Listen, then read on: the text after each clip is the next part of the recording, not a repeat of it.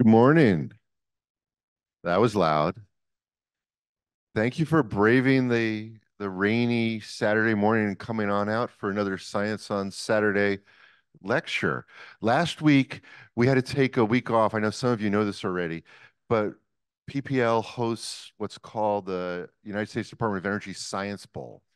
And so last Saturday, we had high school teams from around the state and a few from Pennsylvania here for a round robin competition, but it wasn't basketball, it wasn't football, it wasn't baseball, it was science. And it was just a wonderful, beautiful thing to see.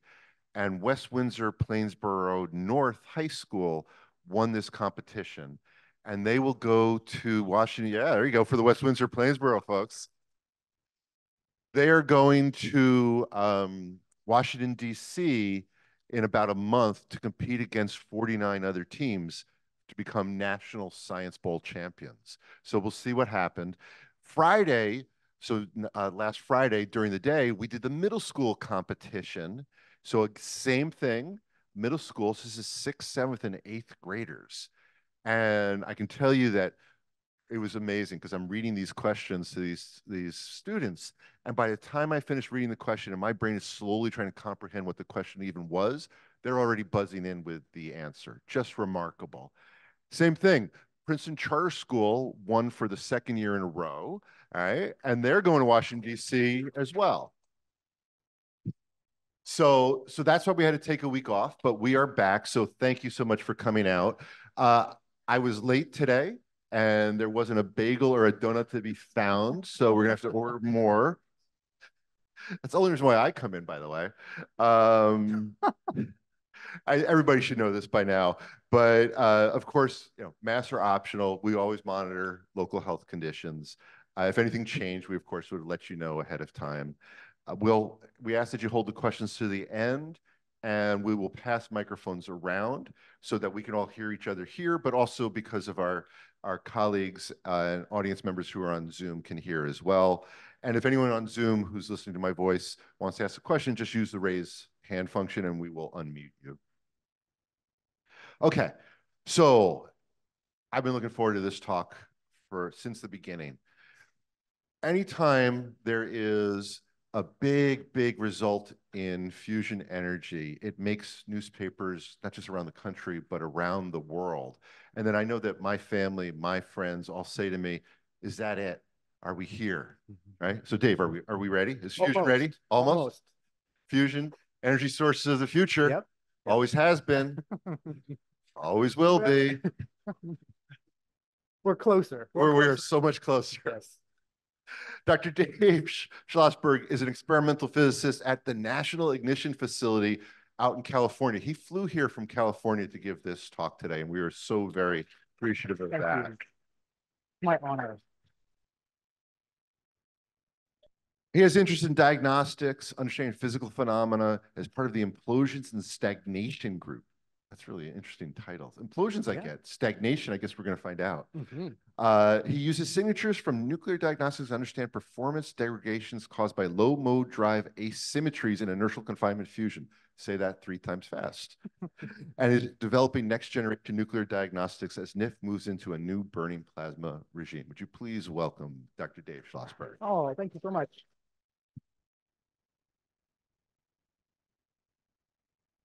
So having flown in from California, Yep. I have to ask you 3 questions to get started, but it does mean that it's 6:30 in the morning for you. I am aware. Yes.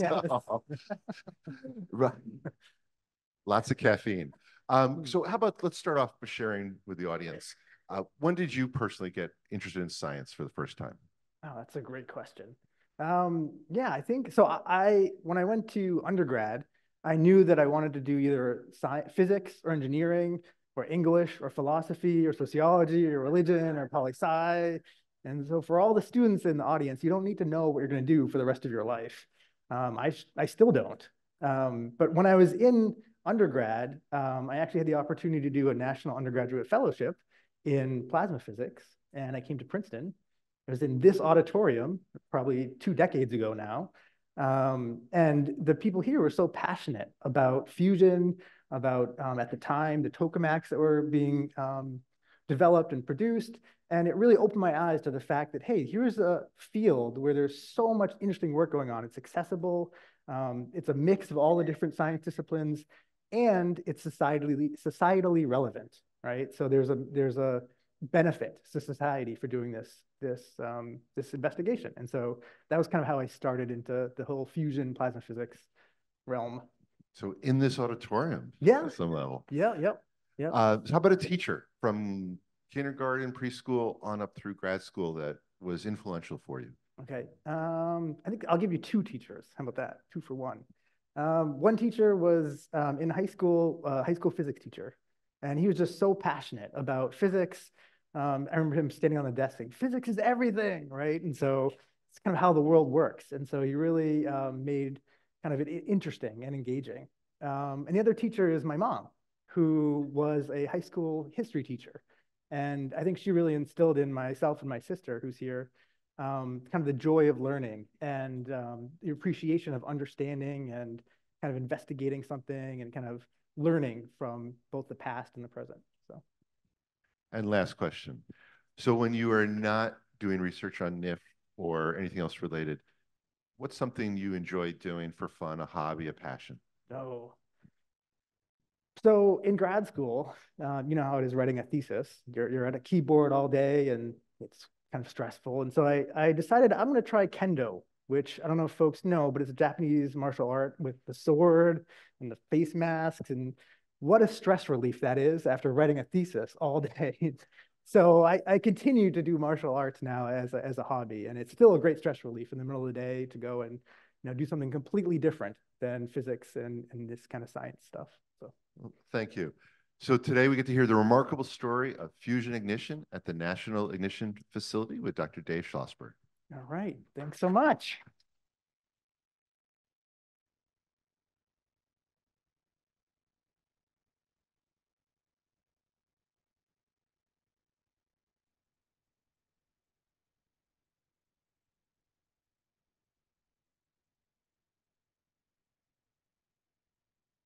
All right. Thanks so much for that introduction. I am thrilled today to be here to talk to you about something I'm passionate about, and that's the story of fusion ignition on the National Ignition Facility. I'm going to try to go to full screen. I guess that's as full as it gets.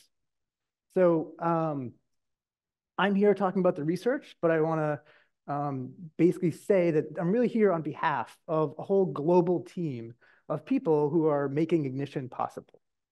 And in that um, same sense, let's see here. Oops. 1 second. There we go. Here's a view of some of the folks I work with at the National Ignition Facility. Some of the people who are helping make this possible. In the back, we have the experimental hall, and these are some of the folks who help make things happen. And really, though, it's a much broader effort. And on the right are some collaborators that the National Ignition Facility collaborates with, both national laboratories in the United States, Sandia and Los Alamos National Laboratory, national laboratories abroad, CEA in France and AWE in England. There's university participants and collaborators, University of Rochester, Princeton Plasma Physics Laboratory, MIT, and then there's also industry that helps support this effort. And so really it's a worldwide effort that is in large part funded by the National Nuclear Security Administration. And what I'm showing here are people who work on this project now, but really this has been a decades-long project. And so we're standing on the shoulders of people who came before for 60 plus years that really helped make this moment possible. And so I'm thrilled today to be here to talk about that. So what are we going to talk about? Well, there's 5 key takeaways from this talk. If you remember anything from this talk, here are the 5 questions. First thing is, what are the missions of the National Ignition Facility? We're going to talk about that. What does laser stand for, and how does one work? What equation explains thermonuclear fusion? I know it sounds hard, but trust me, you'll get it. How does inertial confinement fusion work? And then what's remarkable about fusion ignition on the NIF? Now, if there are students in the audience, I'm going to come back to these. So you pay attention. At the end of the talk, we're going to turn this around and ask you these. So watch out. So this is an image of the National Ignition Facility. It houses the world's largest and most energetic laser. In fact, it's 192 lasers that are focused, aligned, and then amplified up more than 1 billion times, and then focused onto a target about the size of a pencil eraser. That target gets compressed at 1,000,000 miles an hour and then undergoes thermonuclear fusion. And that's what we're going to talk about today and understand that process and what the details of that and the physics underlying it. So let's jump in. We're going to go through a whirlwind tour of one of the experiments on the NIF, and I'll talk about what's going on, and then we'll understand it throughout the rest of this talk. So, shot director, ready for shot. Starting to count down for a shot on my mark. 3, 2, 1, mark. Clock is running. 5, 4, 3, 2, 1, shot. What we're looking at here is that building is the least topped off with a top-down view. This is the room where there's 192 lasers. There's a single pulse that starts off all of the rooms. It starts off with a very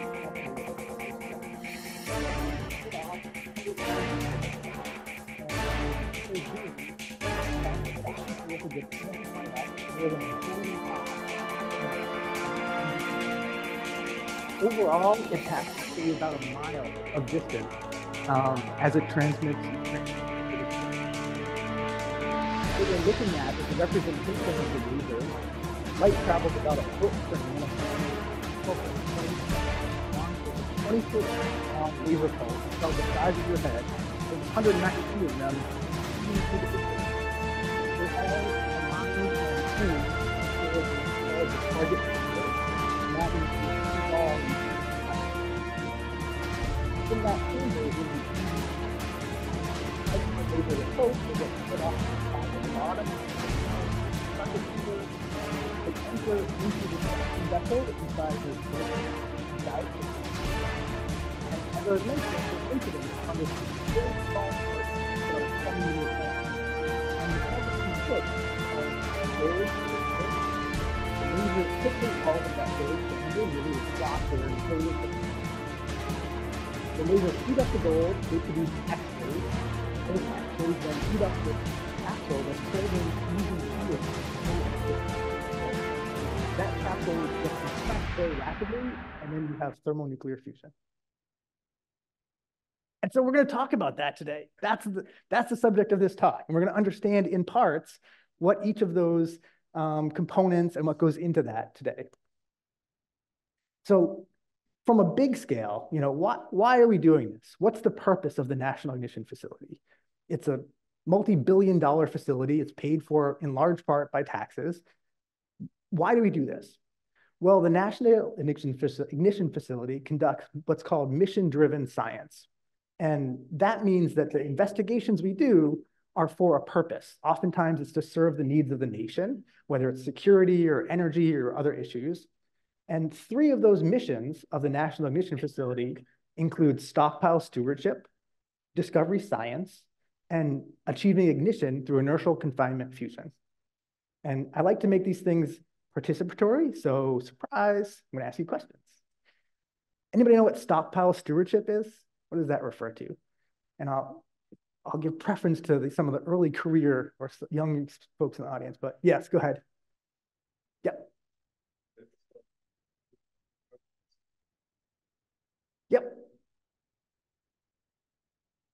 Yep. Yeah. So part of it is for like storage. There is some storage components of it. Stockpile stewardship oftentimes is to ensure safe and reliable nuclear deterrent without underground testing. So for better or worse, we have nuclear weapons. That cat's out of the bag. We can't put it back in. Probably saw Oppenheimer this past year. There's a lot of issues and implications from that development. The US has a stockpile of nuclear weapons from earlier in the 20th century. And in the early 90s, we agreed, okay, we can't test these underground anymore. But heaven forbid, if we ever need to use them, we need them to work every time, all the time, no questions asked. So if you have a car that's 50 years old and you can't turn it on, but when you need to turn it on, it needs to run every time, all the time, how do you ensure that? Well, you can build a facility like the National Mission Facility to test the physics and the engineering of those at small scale to try to understand what's going on, understand how things age. And so one of the missions of the National Mission Facility is what's called stockpile stewardship. A second mission of the National Mission Facility is discovery science. And discovery science investigates the most extreme conditions in the universe. And this is, I think, some of the most fun research that's done on the NIF. And so if you're interested in supernova explosions, so out in the universe, you have stars that explode, you can study the shock waves that come off of those stars. Ooh, that's loud. Let me see if I can adjust this. You can study the shock waves that come off of those stars on the National Mission Facility. And you can replicate those conditions in small scale in that target chamber we just looked at. You want to learn about how elements are created in stellar plasmas as elements are born and you can create heavier elements. Yeah, we're doing that next Tuesday. Come by, we're doing an experiment. And then, you can also investigate planetary interiors. If you want to investigate how the core of Jupiter, a super heavy gas giant, behaves, you can replicate those pressures and conditions at the National Mission Facility. And so another mission of the NIF is to perform basic discovery science. And then a third mission of NIF is to achieve ignition through inertial confinement fusion. And that's what we're going to focus on today. And so I've listed just a couple of the parameters that go into these kinds of experiments. We work with matter that gets up to temperatures of 100 million degrees. That's hotter than the core of the sun. We drive those experiments with radiation, the X-rays that we saw, that are 3.5 million degrees. The densities of the plasmas that we make, it's different than magnetic confinement. Some folks are familiar with that. But the densities are 10 to 100 times denser than lead, solid lead. And the pressures are 10 to the 11th atmospheres. So it's 100 trillion times atmospheric pressure. Yeah, so we have this burning thing that's hotter than the temperature of the sun, denser than lead, and lasts for 100 trillionths of a second. And we get to measure it and create a little star on Earth. And so that's part of the mission of achieving ignition, is to understand those extreme conditions and parameter space. So let's walk through kind of that video that we just saw and try to understand the science behind it. So what's a laser? Laser is an acronym. Yes. Yeah, go ahead. Yes. Yes, it uses electricity and it emits light. And it's a special kind of light. Okay, yes. Round two. It can be visible light. Yes. Or ultraviolet. Yes. Anybody else? Yes. Okay, yes. Yes, coherent light, right. So what does that mean? That means that the wavelengths of the light are all oscillating in the same phase. And in fact, laser is an acronym. It stands for light amplification by stimulated emission of radiation. And one of the things about science that I like is that oftentimes the names of things describe how they work. So we can break down laser by looking at different parts of this. So stimulated emission, what does that mean? Well, say you have an atom, and that atom has a nucleus and electrons whipping around it. If you excite or stimulate that electron, it raises up into a metastable energy state. Yes, go ahead. And then what does it? Yes. All right. Well, all right, let me take off my mic. Here you go. You want to?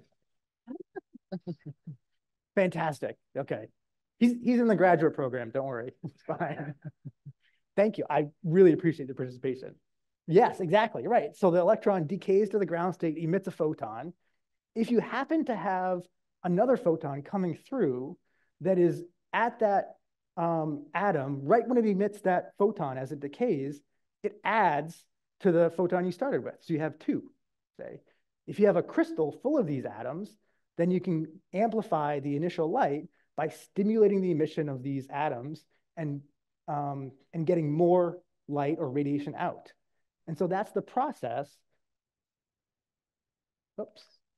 of light amplification by stimulated emission of radiation, right? So we're amplifying the light by stimulating the emission of this material. And that's what we saw in this movie a minute ago, right? We saw these laser beams bouncing back and forth in this beam line. And in fact, these bright areas that the beams pass through, those are crystals that contain those atoms. And those atoms are a very special kind of doped material. It's, in this case, it's neodymium glass. And it contains a very unique energy level that releases the photon at just the wavelength we want. And so every time these things pass through those bright crystals, they get amplified up more and more and more by light amplification by stimulated emission radiation. And that's what a laser is. So now let's move on to nuclear fusion. Nuclear fusion is the process that powers stars and creates heavy elements. Now here's another question, true or false? And don't shout it out yet, but true, I'm gonna ask the whole audience this time. True or false? People in the audience have seen a working nuclear fusion reactor that provides energy to Earth this morning before you came. True or false? So you think it's true? Okay, who thinks it's true? Raise your hand, okay? Who thinks it's false? Okay, the trues have it. Who, okay, did you say it was true? Somebody who said it was true? It was cloudy, yes, it was cloudy though. Fine or true. Yes, our sun is a giant fusion reactor, and it's about 1 trillion meters in diameter, and it's 5 billion years old, and it's a nuclear reactor. And in fact, nearly all the energy that's radiated to Earth from the sun is produced via nuclear fusion. A byproduct of fusion is heavier elements. We'll talk about this in a minute, but fusion takes light elements and creates heavy elements. And you may have heard anecdotally, people say, oh, humans are stardust. Well, in fact, fusion produces carbon, and carbon is what we're made of. We're a carbon-based life form. And so we are byproducts of stars, right?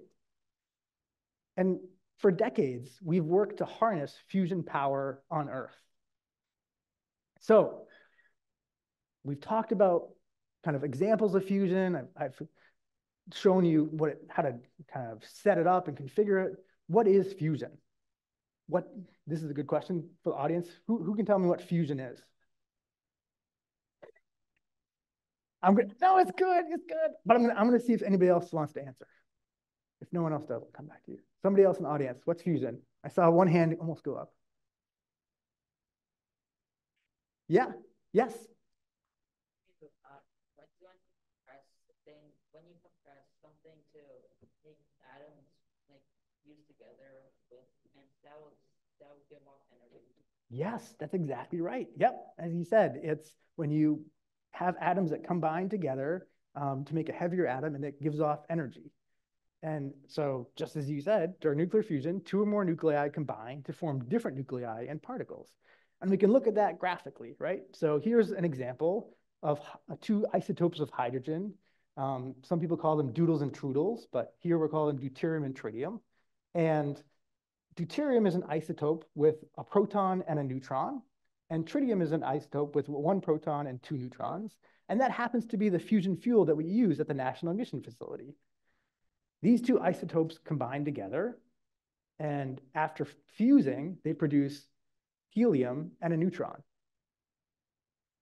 And in addition to those byproducts, we also get out energy. And where does the energy come from? So I'm going to test your powers of observation. On the previous slides, I showed the masses of the inputs and the outputs. And I'm going to ask the audience, were the inputs heavier than the outputs? Were the inputs equal in mass to the outputs, or were the outputs heavier than the inputs? First one, inputs heavier than the outputs. Raise your hand. Okay. Inputs equal in mass to the outputs. outputs heavier than the inputs? I don't want to vote. I just want to hear the answer. Okay. Great. Yeah. In fact, the inputs were heavier than the outputs. And so where does that mass go when you undergo fusion? Where does that, conservation of mass, we say, okay, hey, there's a mass deficit here of about 3 times 10 to the minus 29 kilograms. Where does that mass go? Is there an equation that people know that explains? Yes, right? Okay. That relates mass and energy. I think people, yes, you got it. E equals mc squared. And what's c? Speed of light. Yep. So when you take a little bit of mass and you multiply it by c, which is very large, multiply c again, you get an appreciable amount of energy. And that's the equation that governs fusion, right? So fusion takes some mass, multiply it by speed of light, multiply by speed of light, and converts it to energy. And we can do a real world example. This is one of the few math calculations in this talk, but this is the mass deficit from DT fusion, deuterium tritium fusion. Multiply it by the speed of light squared. And in fact, you get a kind of a small amount of energy. It's 2 times 10 to the minus 12 joules. But remember the size scale of the sun, it's 1 trillion meters in diameter. So in fact, in the sun, there's about 10 to the 38 reactions per second occurring in the sun. That's about 2 times 10 to the 26 watts of power. In fact, that's 1,000,000,000 billion trillion 100-watt light bulbs, to put that into context. So it's an incredible amount of power, right? And on the National Ignition Facility, we're creating a small fraction of that, but the idea is similar. We have a very small scale reaction. You have many of those reactions and you produce energy. And that's the idea behind fusion energy, is to harness this process and extract the energy that comes out of that. You may say, okay, well, how do you confine, or what kind of matter does this fusion occur in, right? And it occurs in extreme states of matter called plasmas. And we happen to be at the Princeton Plasma Physics Laboratory, so folks are probably familiar with this, but plasma is the 4th state of matter, right? We're familiar with the first 3. We can take H2O as an example. Solid H2O is ice. If you add heat, then you get water. You add more heat, you get steam. If you add a lot more heat, like temperature of the sun, heat, then you get a plasma. And a plasma is a superheated gas that's broken down into positive and negative charges. And you can control it via magnetic or electric fields, and you can confine it in different ways. And fusion occurs in the plasma state. So if confining a plasma hotter than the sun's core is so difficult, why do we even bother, right? This sounds pretty hard. I'd rather just go get a battery or something, what's the big deal? Well, as it turns out, the fusion process is incredibly fuel efficient. So what I'm showing here is a kilometer cubed of water. So 1 kilometer by 1 kilometer by 1 kilometer of seawater, H2O. The fusion fuel contained in that kilometer cubed of seawater would produce energy equivalent to the entire world's energy, oil reserves. So in a kilometer cubed of water, you have the entire world's oil reserves rather. So it's a very efficient process. And if we can harness that process, then we can have a near limitless supply of energy. How are we going to do this? Well, there's 3 ways to control a fusion plasma. One that we've talked about, which is gravitational confinement. Another way to control plasma is magnetic confinement. And folks here may be familiar with tokamaks and stellarators and other magnetic confinement devices. And today we're going to talk about the 3rd kind of confinement, which is inertial confinement. And that's the kind of confinement we do at the National Ignition Facility, or the NIF. Inertial confinement, as the name suggests, is when we confine that hot gas that's like the temperature of the sun using inertia. So the inertia of a very heavy shell compresses that hot gas as it wants to expand. There's 3 ingredients for indirect drive inertial confinement fusion. One, we've talked about our lasers. The other 2 ingredients we saw in that movie. One is what's called a Hohlraum, and it's just a German word for empty room. And it's essentially a gold cylinder. And then the third ingredient is a fuel capsule. And in this small capsule is where the deuterium and tritium, we pump the deuterium and tritium, and in there is where the fusion occurs. And you can get a sense of scale here. So the lasers are housed in a building that's about 160 meters wide.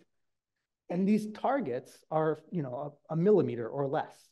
And so there's a big scale difference between the driver for these reactions and the size scale of the reaction. And we'll look at each one individually here.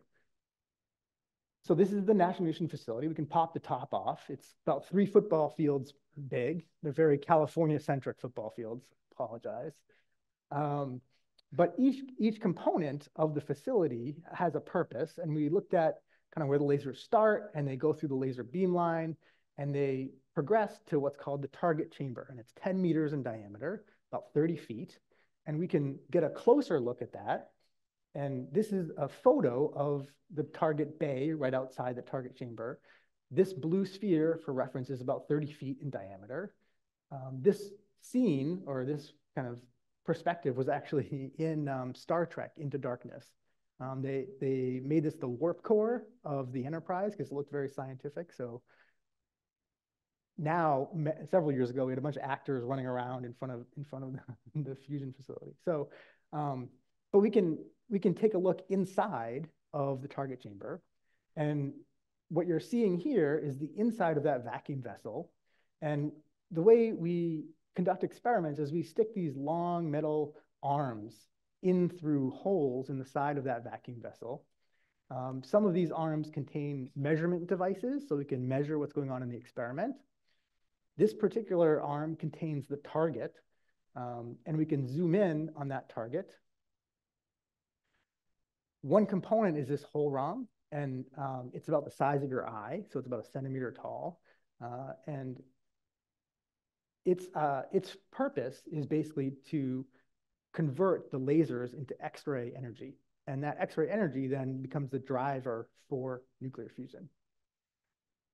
Inside that gold cylinder is a capsule. Inside the hole ROM is a capsule, and that contains the deuterium and tritium fuel. The capsule is about the size of FDR's chin here. It's 2 millimeters in diameter. Here's a dime for scale. And in fact, we take that capsule and we compress it about 35 times. And so it goes from being about 2 millimeters down to being less than the diameter of a human hair. And that occurs in about a nanosecond, a billionth of a second. So those are the 3 ingredients for inertial confinement fusion. And within the capsule is where we create kind of a small star. And we can kind of look at the target chamber again. And if we get a closer look at the target here, here's an example of one of the targets that we use to create fusion. And here's the gold cylinder where the lasers come in the top and the bottom. And outside, around the cylinder is kind of a shield. And inside is that small capsule. There's some arms. Then over here, there's a kind of a cooling, copper cooling junction. And keep in mind this copper cooling junction and then all the superstructure and kind of intricate detail that is past that. When we do an experiment, the target chamber looks something like this. This is an actual shot time photograph of here's the target now, and these are those arms sticking into the target chamber. And after the experiment, this is what's left of the target. So there's nothing past that copper cooling arm. It all gets vaporized either by the incident laser energy or by the fusion energy that's released during these reactions. And I work with the folks who make these targets, and they're all handmade. And so I've asked them, hey, you spend days or weeks making these targets, and then we blow them up. How do you keep doing that? And their reply was quite, insightful. They said, well, we don't view our product as the target. We view it as the knowledge you gained from the experiment, because without our work, you couldn't do your experiments. Now that's an interesting perspective. So that's an example of the target and kind of the process. And let's look at kind of step by step what goes on in inertial confinement fusion. So To start with, the lasers deposit energy into this whole ROM. That creates a bath of X-rays as the whole ROM gets hotter and hotter, and those X-rays impinge on this capsule that holds the fusion fuel. The capsule surface starts to vaporize or ablate, and as that material comes shooting off outwards, Newton's law, right, says there's an equal and opposite reaction inwards. And so that drives the capsule inwards, at a moderate rate, not too fast, about 1,000,000 miles an hour. So it shoots inwards. It's kind of like a rocket. And as it accelerates inwards, the gas inside heats up. So it converts the kinetic energy of that imploding shell into internal thermal energy. And that's how it heats up that gas. Remember, plasma is a superheated gas. It heats that gas up to temperatures hotter than the sun, and that's when fusion can occur. During the introduction, I think Andrew mentioned I was part of the implosion and stagnation group, and this is where those terms come from, right? So implosion is when that shell is compressing. We hear about explosions oftentimes, but implosion is just when something compresses very rapidly. And stagnation is the instant where the pressure that's inward from that drive matches the outward pressure of the fusion.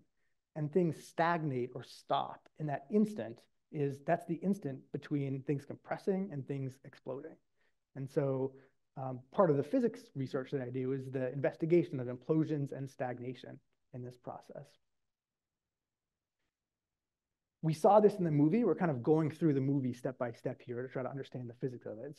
So this is what we were just talking about. Here's the capsule. Here's the whole ROM with the capsule in the middle. X-rays get generated from the lasers ablating the wall. It drives the capsule inwards very rapidly. Things ablate off the shell like a rocket, and it compresses and makes fusion happen. Okay, so we've talked about NIF's mission, we've talked about lasers, we've talked about fusion, we've talked about inertial confinement fusion. What about ignition? Wasn't that in the title of the talk? So what is ignition? Ignition is when the output energy from fusion is greater than the input energy from the laser. And so recently, this was the first time that we've ever done this on Earth. And on December 5th, 2022, the National Ignition Facility demonstrated fusion ignition in the laboratory for the first time. And I'll see if I can play this movie. This is Secretary Granholm of the Department of Energy talking about these results. A great day. Today, we're here to talk about fusion, combining two particles into one. Last week, at the Lawrence Livermore National Laboratory in California, scientists at the National Ignition Facility achieved fusion ignition. And that is creating more energy from fusion reactions than the energy used to start the process. It's the first time it has ever been done in a laboratory, anywhere in the world. Simply put, this is one of the most impressive scientific feats of the 21st century. Or as the president might say, right?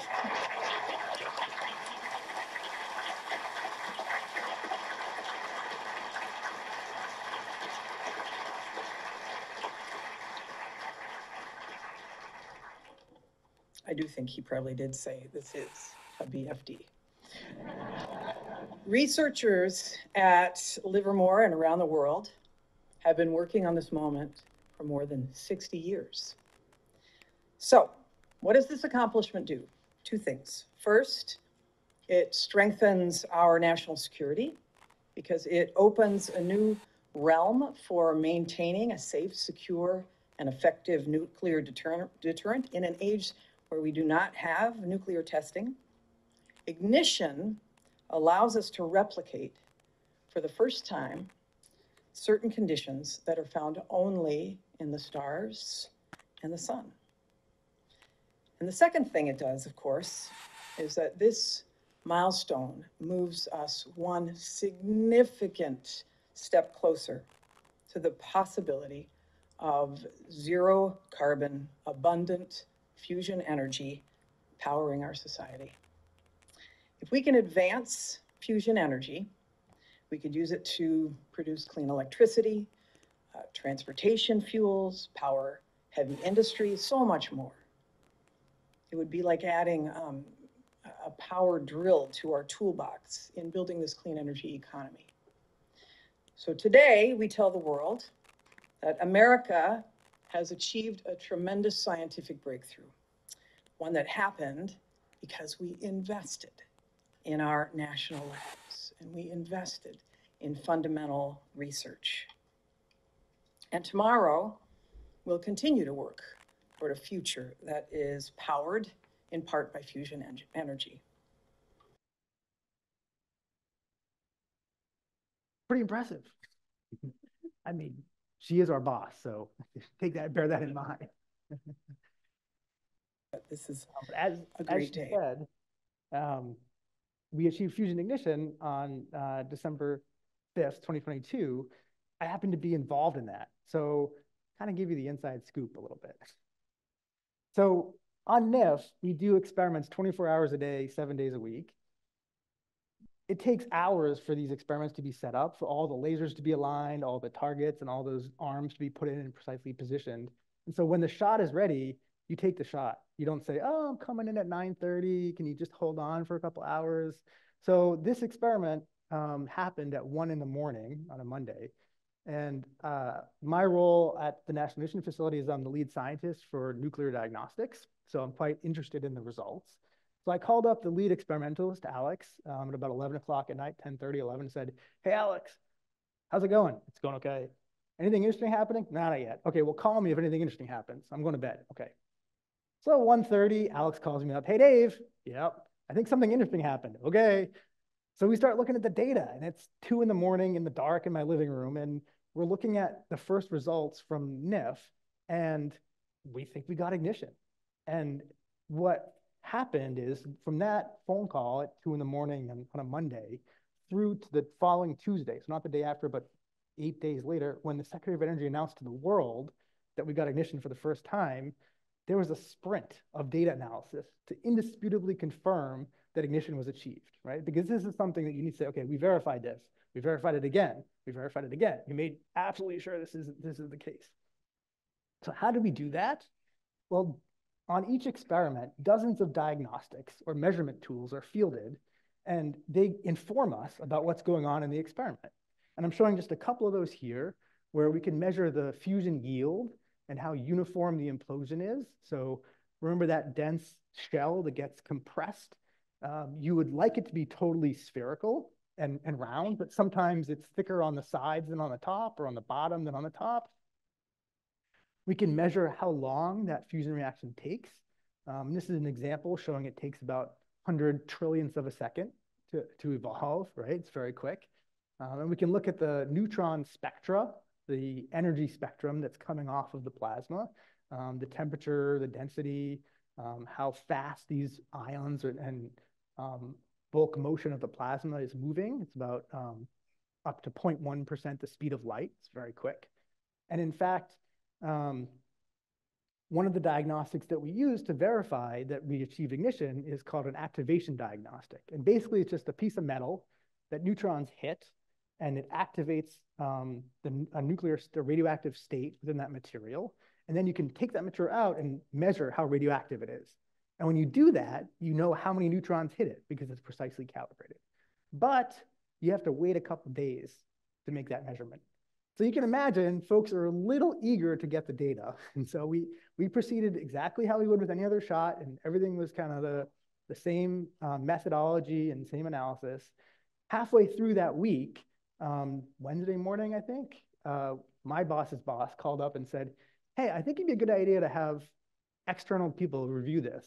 And so I got on the phone to somebody who had retired, who'd been to the lab for 20 years, and said, hey, could you round up some people? He called some people across the country. And so we had a team of experts review the data in those 2 or 3 days between when we got the experiment to when we had a press conference in Washington, D.C., to independently verify, yep, this is the first experiment to achieve ignition or more energy out from fusion than it took to start the reaction. So here's a little summary of that event. On December 5th, we achieved ignition. We delivered 2 megajoules of laser energy to a target, and we created a plasma that produced 3 megajoules of energy. So how much, what's the relative gain? It's about 3 over 2, or like 1.5. So it's significantly more than 1. And this met the National Academy of Sciences definition of fusion ignition. And really, it was a result of many decades of passion, work, and learning. Here's a little schematic. So back in the 50s, John Knuckles first conceived of inertial confinement fusion. And then through the subsequent decades, after the laser was invented, Livermore built and then implemented and then improved on a series of lasers that culminated essentially in the National Ignition Facility starting to be built. It turned on in 2009. And then there was about a decade of NIF experiments that really laid the groundwork of science and understanding for today's ignition regime. And since the first ignition result on December 5th, 2022, we've repeated it 3 times now. And so we're getting more consistent in the understanding and the performance that we can get from these fusion reactions. And in fact, a couple weeks ago, we did another experiment. This one happened at 4:40 in the morning. I was the principal investigator, so I was up already looking at the data. And in fact, we got a gain greater than 2 on this experiment. And so we can add that to our little chart here. I kind of stole this and added a for animation at the end. But right, so now we're at kind of a gain greater than 2, which again is the first time in the world. And we're headed towards kind of a higher gain, which will allow us to get net energy out. I want to talk a little bit about this idea of gain and what that means. So here we have a schematic of the target with the gold cylinder and the capsule containing the fusion fuel. What we talk about is target gain. And so target gain is the energy produced from the fusion, or the yield, over the energy of the laser. And here's a plot of the gain versus kind of confinement parameter. And there's some years laid out on this plot. And as we've progressed from 2014, we've progressed through different gain metrics up to a gain greater than or equal to 1 in 2022. And over the course of the decade, since this is a log scale plot, so each of these tick marks is a factor of 10, we've increased the gain by approximately 5,000 times. I will note that target gain greater than 1 is not net energy gain, right? So there's a difference here. It depends how you define gain. So you can imagine you say, okay, my electric car or whatever is pretty carbon free. So I don't generate carbon, but there was a footprint for making that car, right? So it depends how far back you go in the history of something to say, okay, well, what's the net impact of this? Similarly with gain, you can say, okay, well, I'm gonna evaluate the fusion energy out over the laser energy in, but how much electricity do you use to make the laser? And so the next step is making that process more efficient so that we can get to gains. We can get to target gains of 10 to 100, in which case we have net electricity output, which is the idea for a fusion power plant.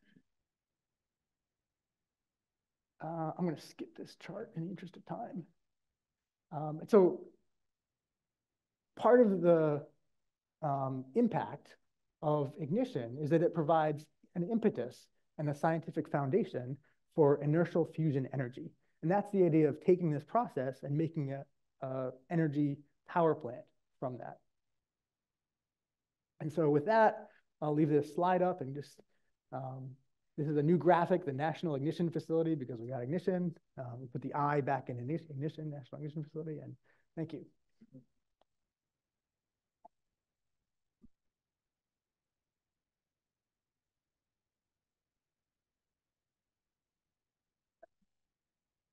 I know you said I was going to take questions, but I'm going to turn it around on people who are leaving now. I said I would come back to this, and I meant it.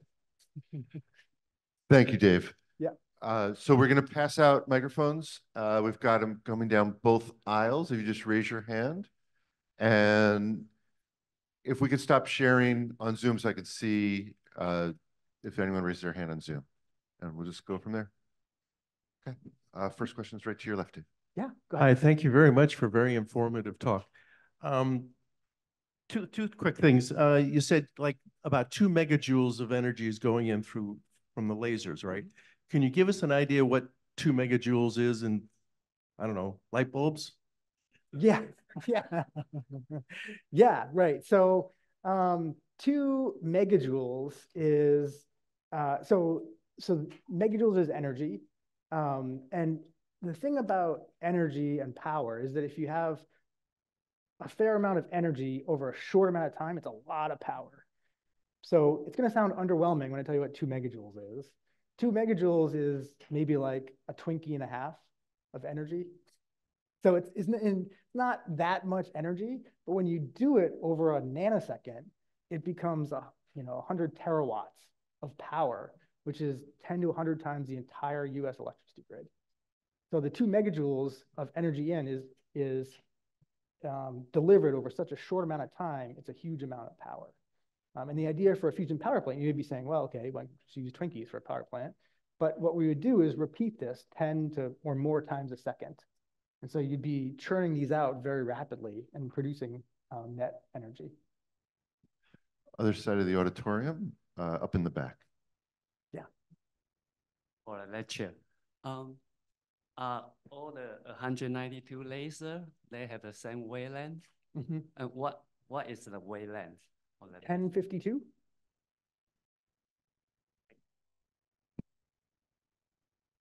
In the middle. Oh, I will say though too.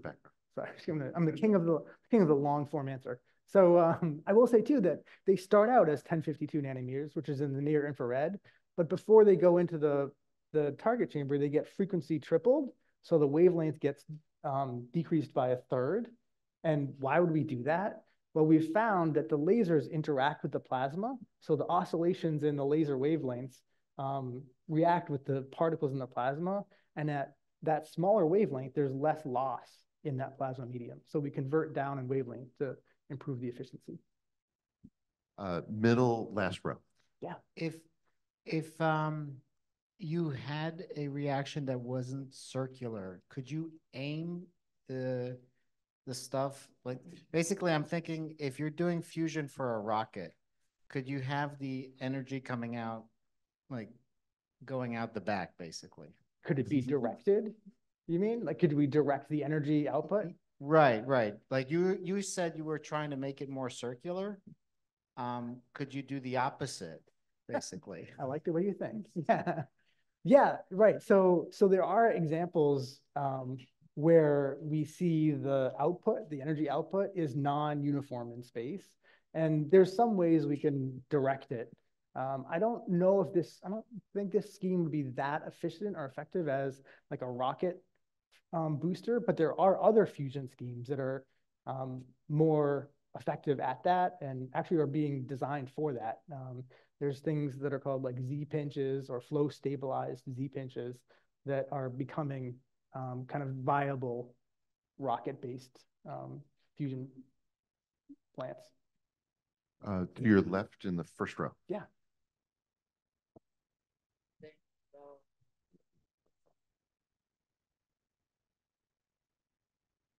So there's a thing called antimatter. So would that be 100% energy density compared to fusion? You mean like the annihilation of antimatter? Yeah. Yes. Yeah, right. So that's converting that entire particle into energy. Okay, and also oftentimes it combines with matter, and that's how you use deuterium and tritium, right? Mm-hmm. But I know some fusion uses helium-3. How much difference is there? That's a great question. Yeah. So in fact, in kind of the framework of stars, right? So stars actually burn through lots of different fusion fuels, and they start with hydrogen. Hydrogen is the lightest element, and deuterium is 2 isotopes of hydrogen. And we pick we pick deuterium and tritium because it has the highest probability of interacting and fusing. Helium-3 also produces fusion. It's harder to do. It's several orders of magnitude more difficult, But as you progress through a stellar life cycle, you do burn through helium. You get different products out from helium-3 fusion, but you would still get energy gain. And there's talks about different fusion fuels that maybe don't produce a neutron, but instead produce a charged particle. And if you have a charged particle production, you might have an easier time converting that to electricity.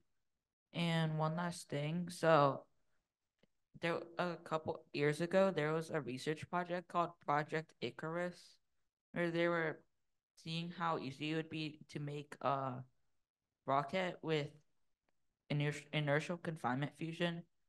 Are they still trying to do that, or did they give up?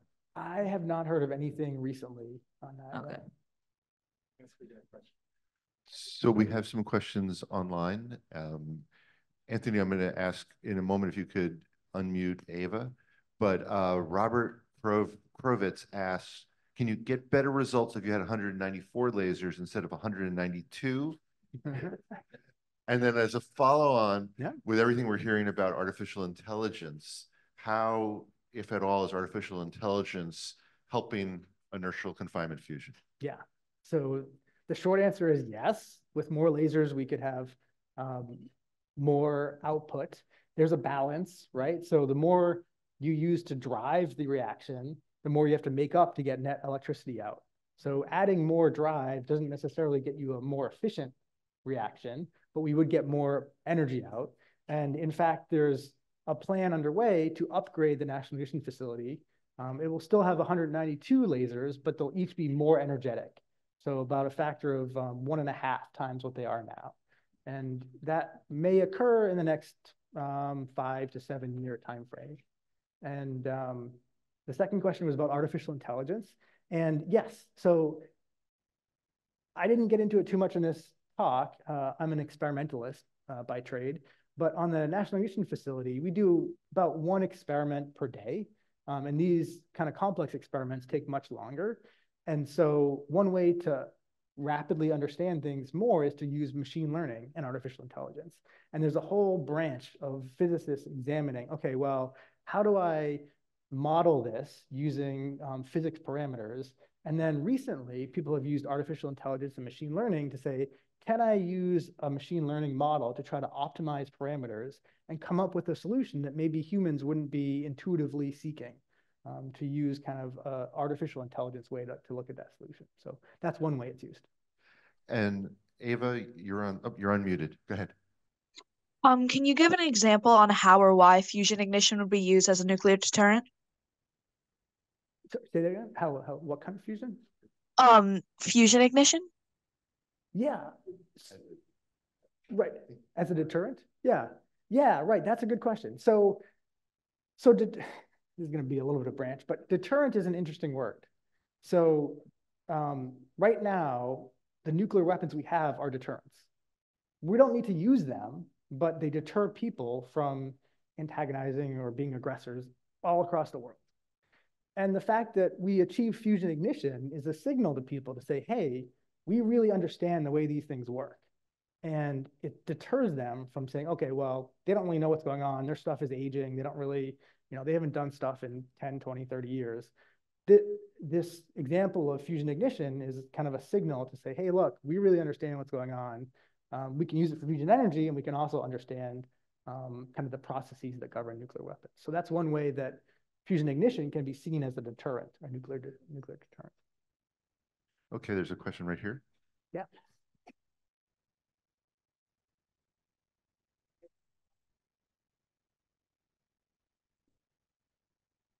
What are the 3 ways to control a fusion plasma? Which is the most common and which is the most efficient? That's a good, I know, right?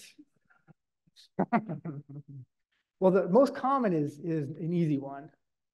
That's gravitational confinement, right? So the universe is full of examples of gravitational confinement of fusion reactors, right? It's stars, 99% of the universe is plasma.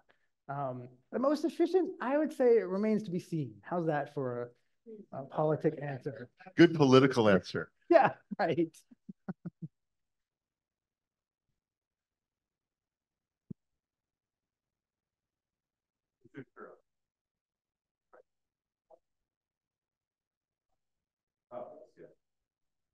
Can you hear me? Yeah.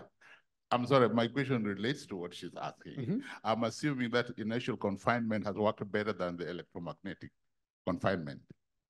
It produced a result that we saw. I wanted to ask what are the positive, by what does it compare better to the electromagnetic confinement? What's better about it and what? Yeah, right. Well, that's a good question. Yeah. So I think it's active area research. Which way is better? Recently, NIF achieved ignition, and that's a scientific milestone. It shows, hey, we can get net energy out. The electromagnetic confinement or magnetic confinement has been steadily making progress for decades. And they're actually building several large-scale devices across the world that will aim to get even higher energy output than NIF. So there's an experiment in France that's being built by a 7 or larger nation collaboration. And recently in the US, there's been a huge growth in private fusion companies. And a lot of those private companies are the magnetic confinement kind of companies.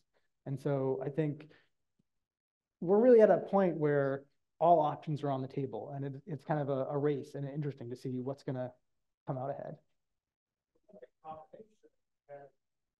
There is, yes, there's a magneto-inertial fusion category. Yeah. Yes, is this on? Yeah. Yeah. So I think the achievement of NIF is really great, and yeah. Okay. Yeah. The NIF's ignition experiment is very interesting. So I've been working in magnetic confinement, and I wanted to point out that there was an experiment done in England, a joint European experiment, that achieved a Q of 0.8. So it got close to ignition. So I've studied that experiment in detail and have published a paper showing that if you look at the limit of Q in the core, it's 1.3. It was 1.3. So in one sense, they did achieve ignition first. Well, I didn't see the paper on that. You just send me the reference. Okay. There's in the back row. There you go. Yeah. Hi. Thank you. Very interesting presentation. I'm always wowed. I have a question on the commercial application of nuclear fusion and the security of it, because I think what you said is if you have higher laser beams, you can produce more energy. As we start thinking of how we build this out commercially, what are the security or the fail-safe, thought processes to make sure that it's not misused? Because I can imagine if you're creating, power that's more than the sun, this could have a devastating effect if it's not controlled. Yeah, right. So that's a really great question. And right now we have nuclear power that's fission, and the thing about fission is it's like a runaway process. Once you start it, it kind of avalanches, and that, if not controlled, can lead to meltdowns. Fusion, on the other hand, has been really hard to do. And so there's not much risk of kind of things running away or becoming uncontrollable. If things, for example, if something doesn't quite work with the confinement here, it just kind of doesn't produce energy and kind of fizzles out. On the magnetic fusion side of things, there are rapid disruptions or things like that, but there isn't really a nuclear risk at all from nuclear fusion power plants. The lasers and that kind of infrastructure, I think, is kind of complicated enough that there isn't too much bad actors that would go out and use them. So. I'm going to combine a couple of questions online from Cody Volinger and from Joe Guarnaccia. Sorry if I butchered your name, Joe. So these two questions are, first, how much energy went into producing the laser energy? One, and then two, if this is successful, could you sort of describe what does the next generation ignition facility look like? Yeah, that's a great question. Yeah, so one thing about the National Ignition Facility is it was started to be built in the 2009, early 2000s. And so it's built on 1990s technology. So there's much more efficient ways to make the laser. At the moment, it takes about 300 megajoules to make the 2 megajoules of laser energy. And so if you want to talk about wall plug efficiency, we're still several orders of magnitude away from having net electricity output. A next generation facility would solve some of that, right? So we've advanced a little bit in our science since 30 years ago. We can now make those kinds of lasers with more, instead of 1% or 0.1% efficiency, it's more like 20%. So we gain an order of magnitude back. For a fusion power plant, right now we do one of these shots and it takes a day to do. We would need to do 10 of these in a second. So it's a phenomenal leap in the repetition rate of doing these experiments. So a next generation facility would start to probe and look at some of those next level challenges that we have to do to get net electricity out. In the back, last row, and then we have another question coming. Yes, no, yes. Hi. So you mentioned you do 10 in a second of those ignitions, but every time the target is destroyed. So how do you do it? So the first question, and the second one, if I can, is there any roadmap, timeline when you think, or like lab thinks that there will be power factory? Mm-hmm. Yeah, those are two excellent questions. So one scheme for repeating this 10 times a second, instead of having these big metal arms that go in and hold these targets, you would shoot them in essentially with a big pipe. And so you would just shoot targets into a large chamber 10 times a second. So some cars now have internal combustion engines with fuel injectors that inject fuel every so often. It's kind of a similar concept with an inertial fusion power plant where you'd inject fuel or targets 10 times a second. And then your laser would pulse on and create fusion 10 times a second. And that fusion process is very quick. And so you would create the fusion, evacuate the gas, and shoot in another target. So that would be kind of the way to field those targets very rapidly. And I've forgotten your second question. Roadmap. Yes, a roadmap. Yes. So and Andrew and other folks who are familiar with this field can weigh in, but I think it's a really phenomenal time to be involved in fusion because as far as a roadmap, it seems there's highways, there's side streets, there's, kind of medium-sized roads that people are driving down, partly through the advent of, or the onset of private companies who are investing in fusion energy. And some of them have roadmaps that are very short. So in the next 3 to 5 years, say, I think that's very ambitious. I think it's phenomenal to try that. For inertial fusion energy, I think it would be on the scale of decades, but I believe it'd be in our lifetime. Eat healthy, get lots of exercise. There's a question right here. My question is, during the process of preparing to hit the target, what makes the lasers more energetic? Yeah, so a couple things. One is as the lasers pass through the beam line, they get amplified up by that process. So they start out as like a laser pointer like this. Oops, I keep hitting the wrong button. Laser pointer, but they get amplified up a billion times as they pass through this laser glass. But then as they go towards the target, like you mentioned, they get focused down to very small spots. So you can think about, if you have a flashlight and it's just flashing light out into the room, but if you focus it down, it becomes a lot brighter. And in fact, the lasers on NIF, we keep them so large because if they pass through glass, they would just break it at their smallest point. So as the laser beams move towards the target, they get focused down to about 10 millionths to 1 millionth of a meter, so thousandths of a millimeter, very, very small. And those make them very intense sources of laser light. Right here by Arturo. I had a question. You mentioned how it would be orders of magnitude harder to change to like a helium isotope while doing a fusion reaction. As fusion technology develops, do you see any like value in switching to another isotope, such as helium? Yes.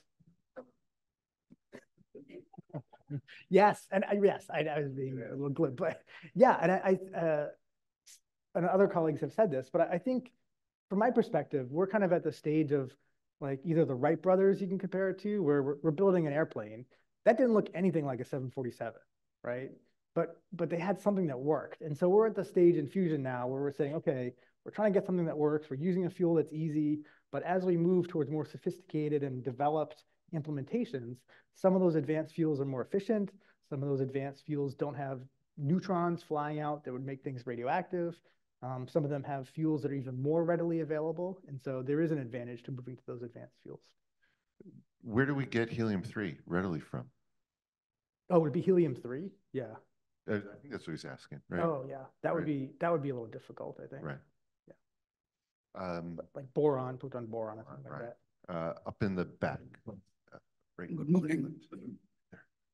In Cadaras, I know that they are building a prototype for 500 megawatt power for an industrial application that is going on, and Princeton Plasma Physics also has taken part on that.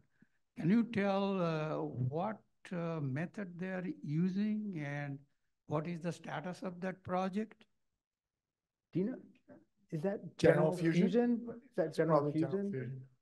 Yeah, so, and other folks could weigh in, but my understanding is it's kind of a hybrid configuration. So general fusion uses, compresses the plasmas, but they use mechanical compression. So they have these large pistons that compress the fuel to very high densities and temperatures, and that's how they make the fusion happen. So that will be, as a matter of fact, is a replacement for nuclear fission. So it will be, they are trying to do a commercial application for 500 megawatt generation. Yep. And that's the event. There's, as I said, it's an interesting time to be in fusion because there's a lot of different directions. The traditional direction for fusion power plants, either magnetic confinement, inertial confinement, is to make a power plant on the gigawatt scale. So 500 megawatts to a gigawatt, and replace a fission power plant, which would be interesting because it'd be a drop-in replacement for a large-scale power plant. There's also talk of making small fusion reactors that could go on the back of a tractor trailer truck.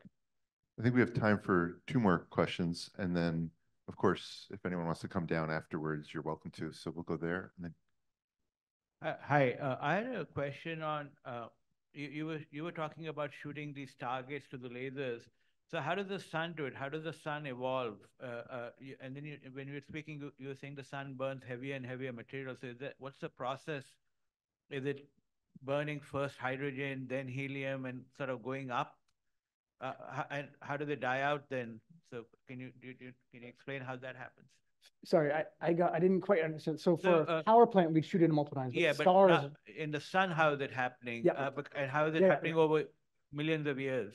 Yes. Yeah. Right. Yeah. Exactly. Right. So, the way stars work is, as we said, gravitational confinement. So they start with hydrogen, and hydrogen fuses together and produces helium, and then they fuse helium, and that progresses to heavier and heavier elements. They don't shoot more targets in, but the products of each previous fusion reaction become the fuel for the next reaction.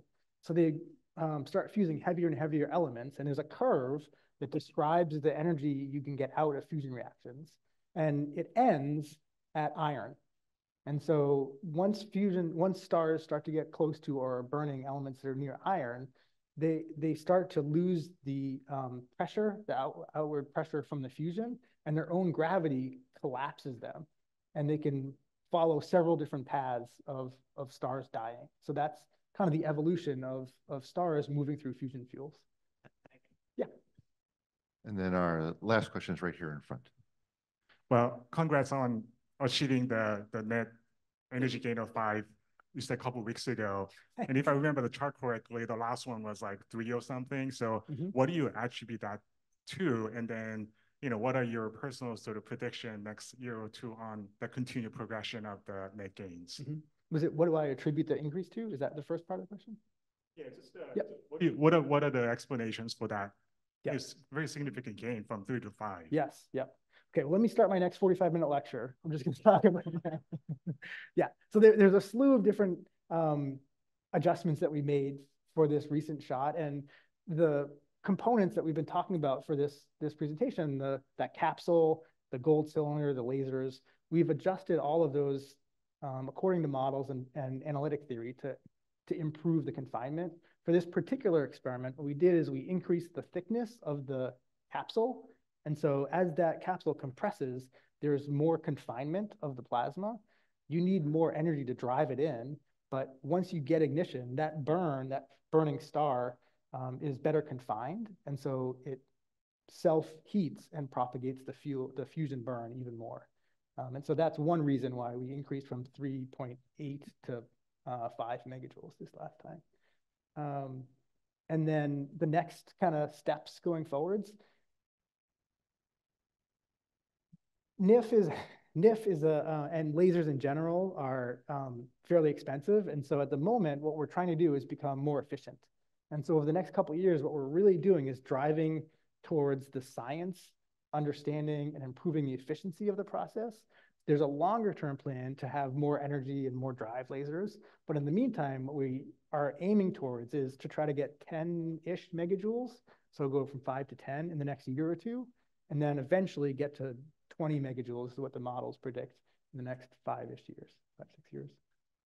Yeah, great. And if we could give a big round of applause one more time. Thank you, Dr. Schlossberg.